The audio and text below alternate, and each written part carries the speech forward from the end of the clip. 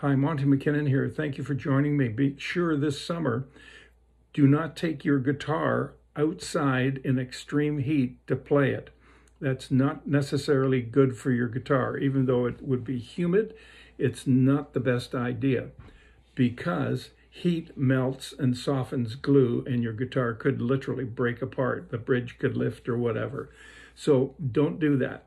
When you do play your guitar this summer, when you're finished with it, make sure you wipe the strings down with paper towel, put it back into a hard case, hard shell case, not a gig bag, not a soft case, and also be sure to humidify it, even in the summertime.